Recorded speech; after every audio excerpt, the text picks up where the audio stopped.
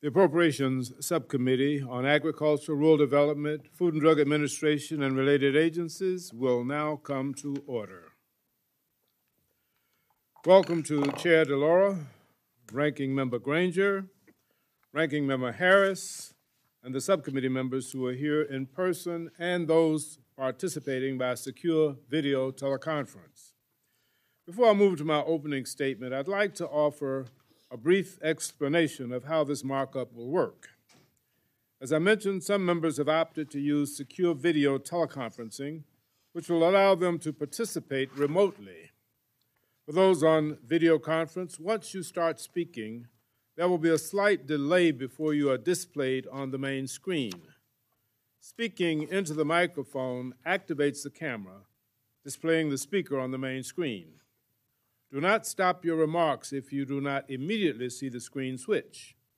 If the screen does not change after several seconds, please make sure that you are not muted. To minimize background noise and ensure the correct speaker is being displayed, we ask that members who are participating by video remain on mute unless you have sought recognition. In terms of the speaking order, we will follow our traditional order, beginning with the chair and ranking member of the subcommittee, then the chair and ranking member of the full committee, and then any other members who may wish to speak. Finally, we've set up an email address to which members can send anything they wish to submit in writing at any of our hearings or markups, including documents to be inserted in the record by unanimous consent, by amendments, by motions, or other unanimous consent requests, and so on. That email address has been provided to your staff. I would remind all members that they must verbally request unanimous consent out loud, as well as sending the document or written unanimous consent request to the email address. Before us is the chairman's mark for the fiscal year 2023 Agriculture, Rural Development, Food and Drug Administration, and related agencies appropriations bill. The bill and the accompanying report have been a huge undertaking in a short amount of time, and I'm incredibly proud of the work that we've done. Let me take a moment to express my gratitude for the ranking member of the subcommittee, Dr. Harris. I continue to enjoy the opportunity to work with you, Dr. Harris, to produce a strong bill, and I think that we have together done that. Today, we are considering a bill which touches the lives of every single American. We all eat the food, rely on the medicine and medical devices, and use the fibers and materials made possible and kept safe by this bill.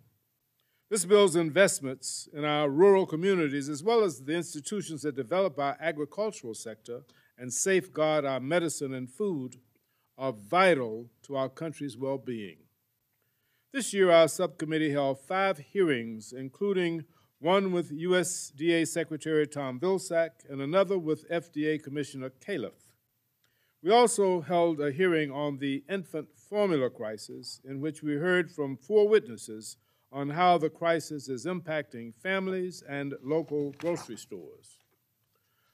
Our fiscal 2023 allocation is $27.2 billion, compared to the fiscal year 2022 enacted level of $25.125 billion, which is an 8.3% increase. The bill continues to invest in key agency-wide priorities, including investments to ensure equitable participation in USDA programs, address the impacts of climate change, and enhance staff and leadership offices at USDA. Supporting our rural communities means it remains a top priority. And in total, the bill provides more than $4.2 billion in budget authority for rural development programs to fund critical infrastructure, such as water and wastewater systems and rural housing needs.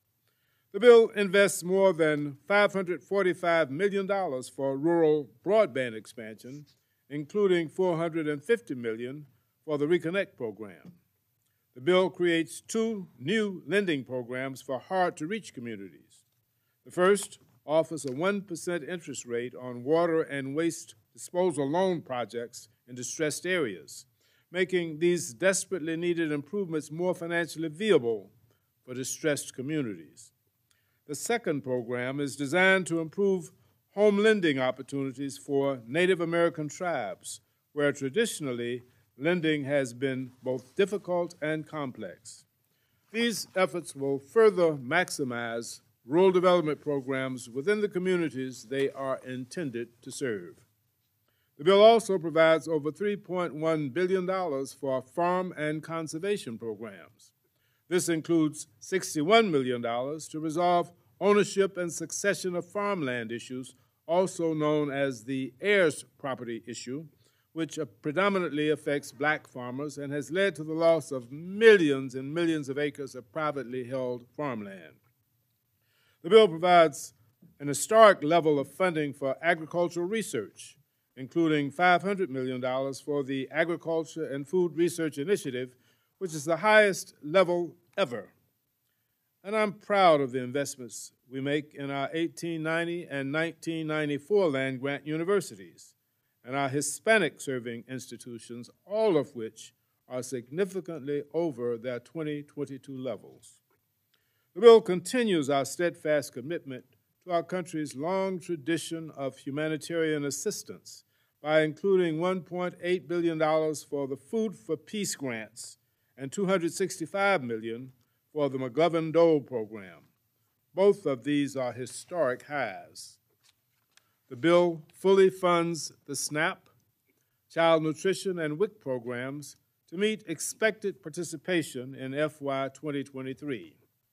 The bill also provides additional protections for SNAP recipients by providing a such sums appropriation for the fourth quarter of the fiscal year to ensure the SNAP program does not run out of money. In this bill, we provide $3.66 billion for the Food and Drug Administration. Within this total, there are several important investments, including increases to address the opioid crisis, and for ALS treatments, foreign unannounced inspections, and the Office of Minority Health. The bill provides $7 million in support of the administration's Cancer Moonshot and fully funds the request for work on chemicals in human food.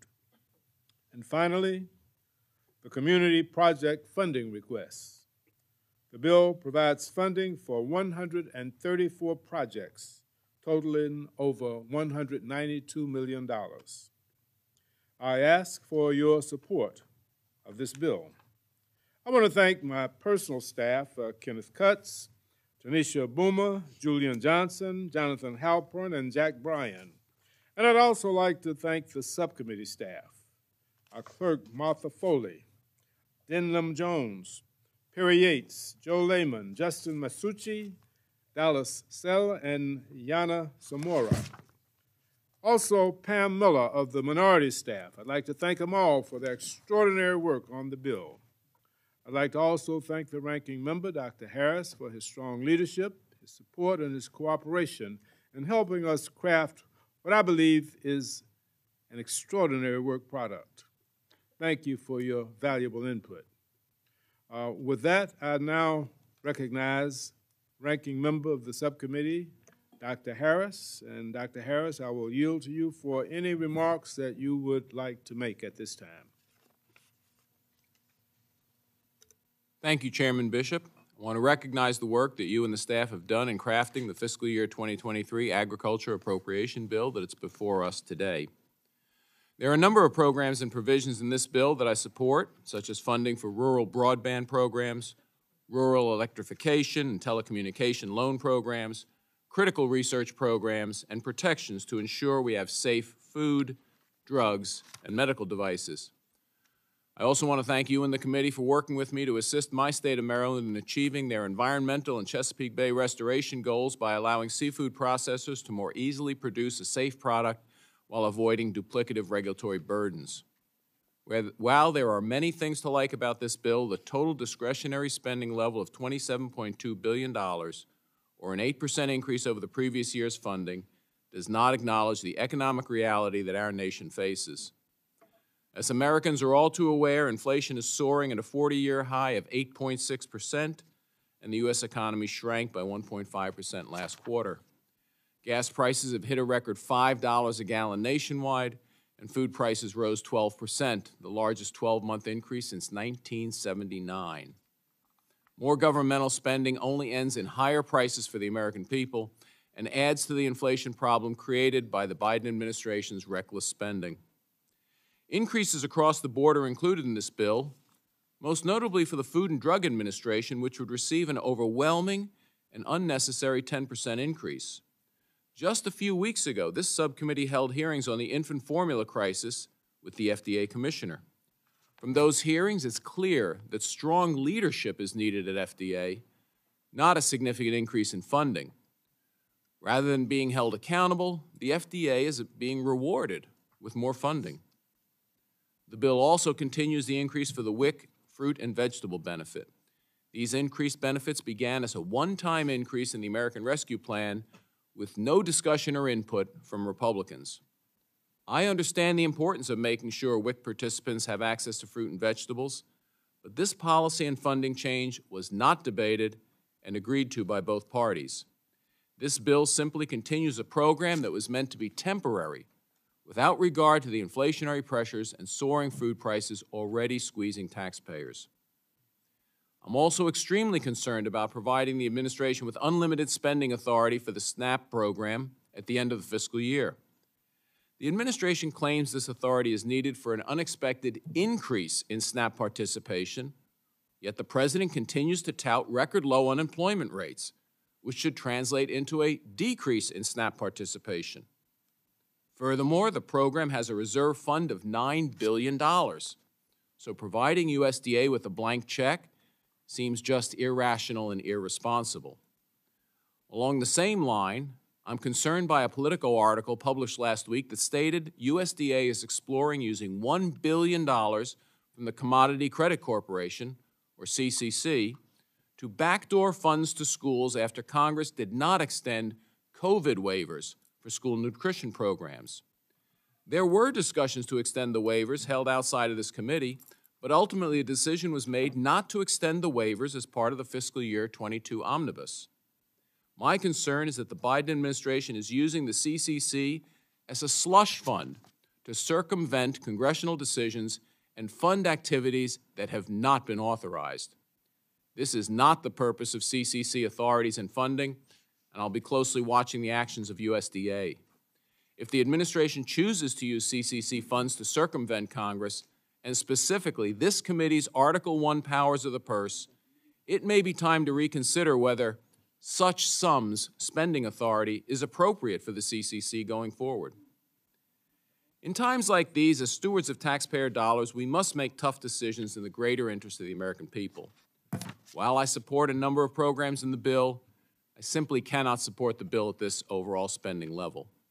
Mr. Chairman, this bill touches the lives of every American, and I'm hopeful that we can find common ground going forward to support America's farmers, ranchers, and rural communities. I look forward to working with you, Chairman Bishop, Chair DeLauro, and Ranking Member Granger as this process moves forward. Thank you, Mr. Chairman. I yield back. Thank you, Dr. Harris. At this time, I am delighted to yield such time as she may consume to the chair of the full committee, Ms. DeLauro, for any opening remarks that she may have. And Madam Chair, let me thank you for your very outstanding leadership of the Appropriations Committee, taking us through this very, very difficult process. Ms. DeLauro, you are now recognized. Thank you so much, Mr. Chairman, and as well to Ranking Member Harris for your bipartisan efforts on this bill. I want to also say a thank you to the subcommittee staff for their work in drafting this bill. I just want to say that the appropriations process is well underway. This is the fourth subcommittee hearing that we've held today. We will do 2 more tomorrow. We will wrap up subcommittee next week and move to full committee next week. So we're meeting our deadline of getting all the subcommittee and full committee meetings done in June, and then we can bring our bills to the floor in July. But about this bill has the power to ensure every consumer, our farmers, our ranchers, our rural communities, we can make sure that they're supported and that they can access safe, accessible, and a resilient food supply that they deserve. I am proud that the bill builds on the 2022 government spending package with an increase of over $2 billion over last year. With the investments in that bill, we proved how our government can serve American families, trying to put food on the table. We continue that work now. This bill continues that progress. It helps ensure 6.2 million low-income women, infants, and children will access safe and healthy foods, including fruits and vegetables, with $6 billion for the WIC program. It provides the 42 million Americans eligible for the Supplemental Nutrition Assistance Program the food stamp benefits of the support that they need, with over $111 billion in mandatory spending for the food stamp program. The bill provides $100 million for the storage and distribution of USDA foods distributed through the Emergency Food Assistance Program, the TFAP network of emergency feeding organizations, the highest level in the program's history. We are investing in the health and the well-being of America's kids in our schools through child nutrition programs like school meals. This will fund roughly 5.6 billion school lunches and snacks. That is 5.6 billion times a child in this country will not have to go hungry or wonder where their next meal is coming from. And yes, we will be working to doing something about extending the waivers of the school meals program so kids in our country do not have to go hungry during their summer months or beyond. Fighting hunger at home. And that's what we are doing, is fighting hunger, because we know that hunger has increased in the United States, and with the abundance of food that we have, no child, no adult should go hungry in the United States of America. But fighting hunger at home is not enough, so we're providing historic funding for international food assistance programs, including $1.8 billion for Food for Peace grants and $265 million for the McGovern-Dole program. As we ensure access to nutritious food, we must also ensure our nation's food supply is safe. As the recent contamination of infant formula further highlighted, our food safety infrastructure must be robust and our food supply must be safeguarded. And I want to acknowledge the leading role that the Chairman Bishop, has taken on dealing with the issue of infant formula and the hearings that he's held so that we can address that, because, in fact, no family should have to be worried about the supply of infant formula and as well as the safety of that infant formula.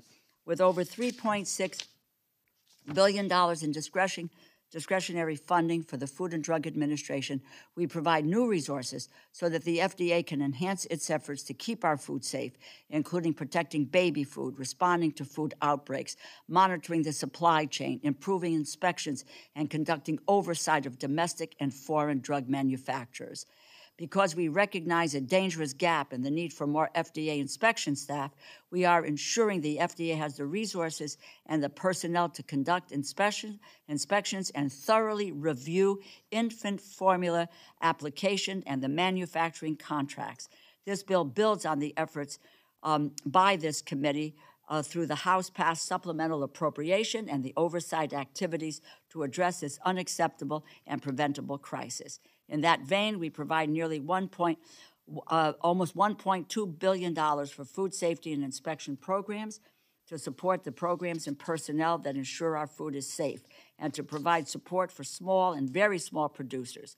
With market consolidation impacting our food supply, including in the meatpacking, cereal, and infant formula industries, these efforts are more important now than ever. And rural communities need our support, which is why we are providing over $4.2 billion for rural development programs. Through rural housing loans and rental assistance, we will help 140,000 families keep a roof over their heads. We are supporting low-income families, older Americans, and historically underserved Native American tribes access affordable housing. We continue expanding broadband services to improve the health, economic, and educational opportunities of rural Americans. And as we do so, we will invest in other critical infrastructure, including $1.5 billion for rural water and waste program loans and over $680 million grants for drinking water and sanitary waste disposal systems. I'm proud of the bill before us because its impact will have a profound impact, and it will reach every single American. I urge my colleagues to support this legislation and again thank those who made it possible, and yield back, Mr. Chairman. Thank you, Madam Chair. And at this time, I'd like to yield to the ranking member of the committee, the full committee, Ms. Granger, for any remarks that she may have. And thank you for your leadership and your cooperation in helping us discharge our constitutional responsibility with respect to appropriations for this nation. You are now recognized, Ms. Granger. Thank you, Chairman Bishop. Thank you for presenting the fiscal year that funds agriculture, rural development, and the Food and Drug Administration. I also want to recognize the hard work of the acting ranking member of the subcommittee, Dr. Harris. I appreciate both of you working to fund priorities of members on both sides of the aisle. While this bill funds many important programs, it's based on a funding level that passed the House without Republican support. In addition to concerns about spending, I have a few examples of what must be carefully reviewed as this particular bill moves through the process. First, the bill includes language essentially giving the administration unlimited spending authority for a nutrition program that was already dramatically expanded during the pandemic. At a time when our nation's spending is at an all-time high, we should be finding ways to rein in spending rather than writing a blank check. Many of us are frustrated by the lack of leadership at the FDA in addressing critical food safety-related issues, specifically the instant formula recall and shortage. Instead of holding the agency accountable, this bill provides a significant increase for the FDA that will go to hire more of the same bureaucrats that missed the problem in the first place. It's abundantly clear the FDA needs strong leadership, and providing more funds will not fix this problem. Our committee has given large increases in the past, and to this day, we still do not know how these funds have been used. This will be more of the same, wasteful government spending without results. Some other programs in this bill receive double-digit percentage increases that will grow the size of the federal government, yet the bill does nothing to help farmers and ranchers who are struggling with record-high costs for things like fuel and fertilizer. This will not help the American family struggling with record-high grocery prices. In spite of our differences, we will work together as this process moves forward to ensure this important bill is signed into law. We're committed to supporting our farmers and ranchers, expanding internet coverage into rural areas, and ensuring that our drugs and medical devices are safe and effective. Both sides will have to agree to leave our controversial provisions and set more reasonable funding levels to get there. Mr. Chairman, I look forward to continue to work with you and Chair DeLauro as we move forward, and thank you. I yield back. Thank you, Ms. Granger. Are there any other members who wish to be recognized? Hearing none, let me ask if any member would like to have an amendment they wish to offer. If not, I'd like to recognize Ms. Pingree for a motion. Thank you, Mr. Chair. I move to report the bill favorably to the full committee. The question is on the motion. All those in favor say aye. Aye. All those opposed, no. No. In the opinion of the chair, the ayes have it, and the motion is agreed to. I ask unanimous consent that the staff be permitted to make technical and conforming changes to the measure that was just approved. And as a reminder to members, please leave all copies of the bill and reports in the room. Without objection, this meeting is now adjourned.